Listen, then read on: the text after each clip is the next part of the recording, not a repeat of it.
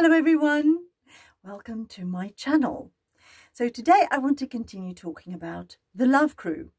Now, to be fair, the LoveCrew is actually a book club, and it is a book club that will begin to be formed in reality here around where I live, with people who are interested in reading books and talking about love.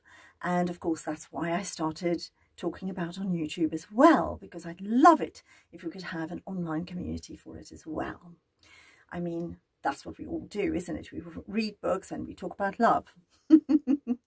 Okay, so I left a little gap between my last video and this one, again, because I wanted to give people an opportunity to contact me, to talk to me about the question I asked, because I asked the same question that I did in the first video, which was, what do you need to feel loved?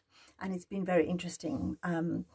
Only 2 people have left comments under the video, but lots of people have contacted me privately, which is lovely, and I'm so grateful. Thank you all very much. Of course, I want to make the conversation more public, but I do understand that some of the topics were private.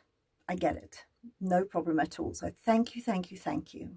So the lovely Pauline that I'd mentioned before had left a message underneath the last video as well, and she said she'd been thinking about it a lot, and she feels self-worth is a really important element of love. And I couldn't agree with her more, because unless we understand self-worth, we cannot attract the right people into our world, can we? And that often leads to massive problems later on. And I'm talking now about, obviously, romantic relationships. I'm not sure she only meant romantic relationships. I'm sure she meant self-worth as in loving herself first, which is absolutely spot on.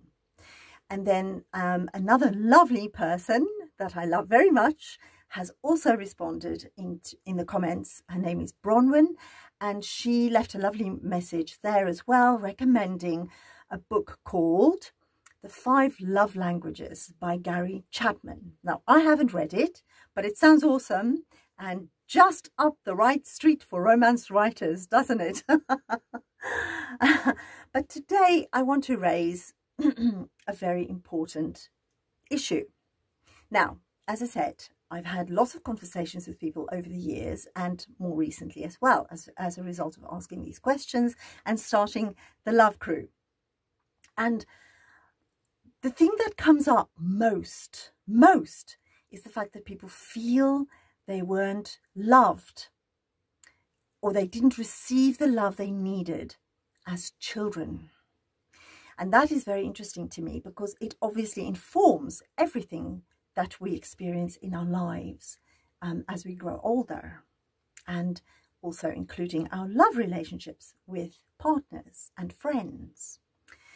And so I understand. I mean, as children, it's difficult. We can't really ask for what we want. I mean, babies do, don't they? They scream until you feed them or change their nappy or put them to sleep or something.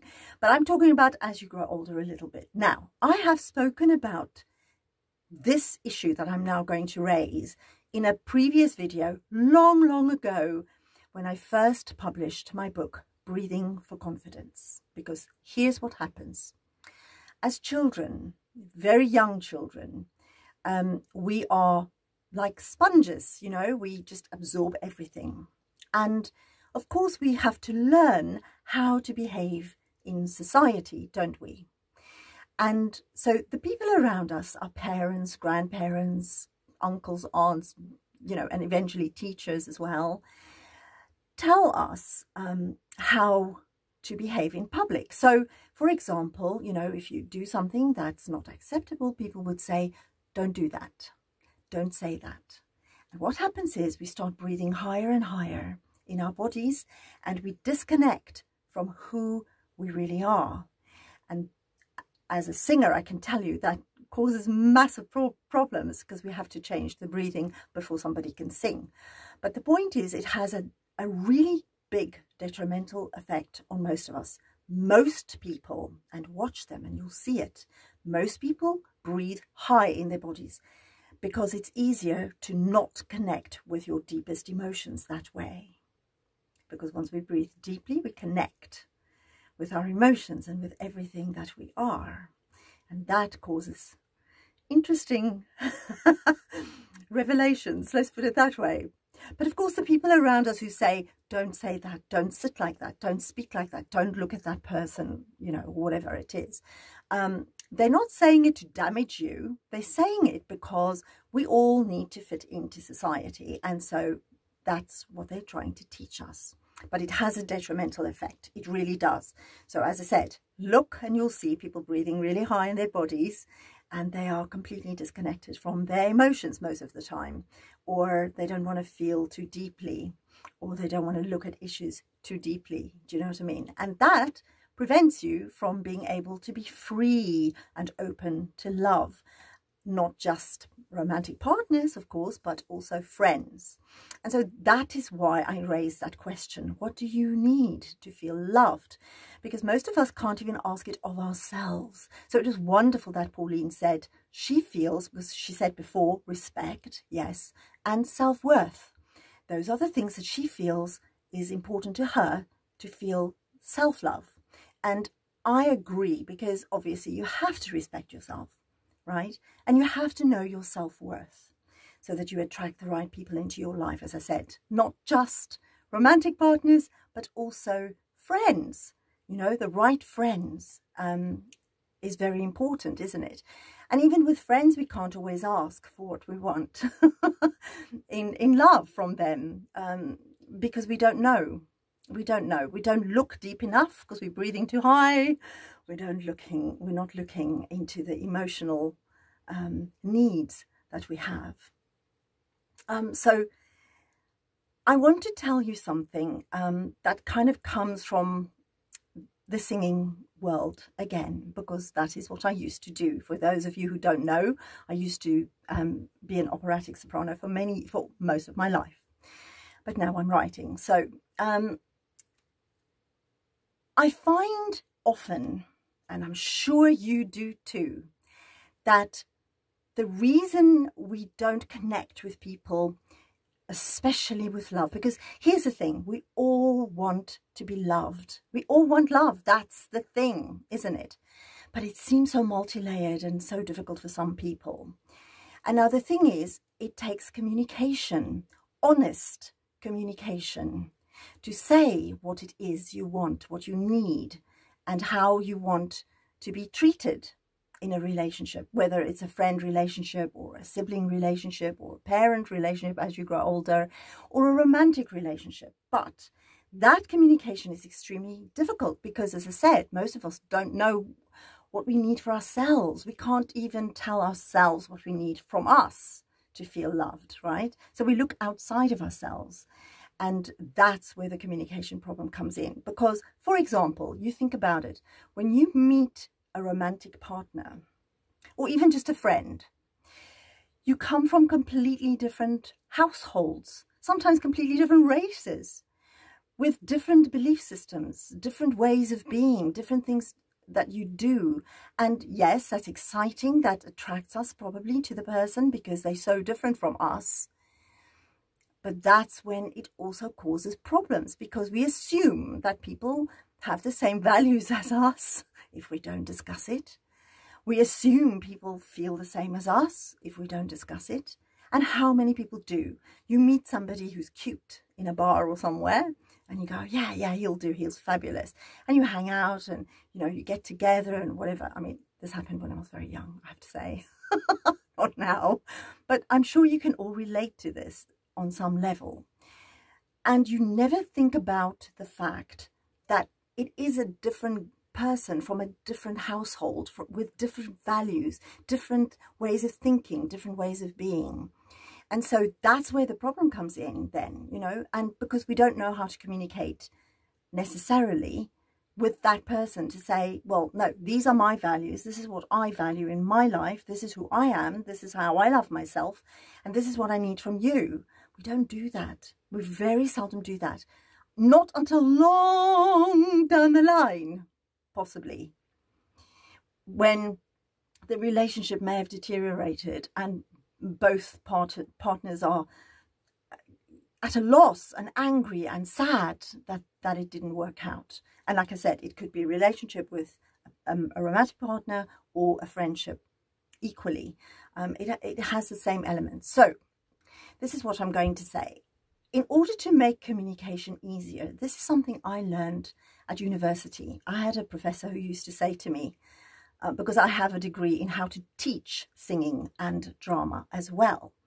And so she used to say, if you want to teach somebody something, you can talk until you're blue in your face. If they can't hear you, they can't hear you.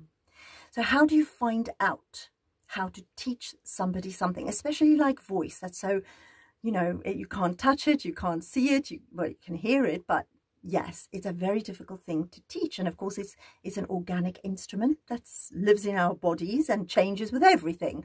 So whether you've had enough water, enough sleep, yeah, I haven't slept very much. So sorry, my voice sounds weird. There's some very odd energies around at the moment, probably the eclipse season, I don't know. But do you see what I mean? So everything affects your voice. What you've eaten, the fight you've had last night with somebody, everything affects your voice. Now, in order to find out how you can communicate with someone that they can hear you, you need to find out whether they are auditory. Can they hear you? In other words, are they people who are tuned into sound? So you'll hear it quite quickly, because it's usually people who love music, and they'll say things such as, I hear you. When you you say something to them and they agree with you, they'll say, I hear you. It's usually a confirmation that they overall more auditory. Then you get people who are visual, and they'll say things like, oh yeah, I see what you mean. Yeah. A lot of us are visual, and many of us are all of them together. So you have to really think about what this person is saying to you and listen to their words, because they'll tell you how they learn, how they experience the world. That might be different from you. So yeah, so visual, auditory, and then you get kinesthetic. And this is how people feel. So they'll say things like, yes, I feel the same as you, or I feel this way, or like that. So then you'll know they are more feeling people. So then you have to create word pictures when you speak to them in a way that they can accept what you're saying. Now, a lot of people have said to me, and I'm very grateful for this, that I'm a very good teacher. But I think it's because I know this particular thing. Because if you speak to someone in the way that they can hear you, they can learn from you. And equally, if you can speak to someone in the way that they can hear you, you can communicate with them in a way that maybe no one else can. And then you can iron out all sorts of things, including what you need to feel loved, as long as you know what that is, right? So I'd love to know what you think of this. Do you ever use these kinds of techniques in your own life with, like I said, not only romantic partners, but also with friends? Because in all my books, I write, well, even in Breathing for Confidence, by the way, I write about relationships and people and love. Yes, oh yes. So I'd love to know what you think. Do you use these techniques, or do you have something better that you do? It would be awesome if we could all share that, and we can start a communication about how we communicate with other people about love. And again, still, what is important to us? What helps us to feel loved? Not just externally from other people, but from ourselves, you know. So I'll give you an example. For example, if I'm feeling sad and a bit low, whatever, I have a bath and I put a bath bomb in it, and I put candles all around the bath and I sit there with my mug of hot chocolate, and in no time I feel fabulous, and I play some lovely music, and then yeah, in no time I feel, the world is fine now, you know. So maybe you do something like that as well. Sometimes I go for a walk because I live near a fantastic park. It's beautiful. And those of you who followed me on other social media platforms will see all the pictures that I sometimes take. And so it's lovely, isn't it, to go for a walk in nature and just, I love trees. So to be among beautiful trees, especially now it's autumn here in London, and the trees have turned, all the leaves have turned all fabulous colours, you know. So yes, so do let me know. I'd love to know what you think, and I shall speak to you very soon. Mwah!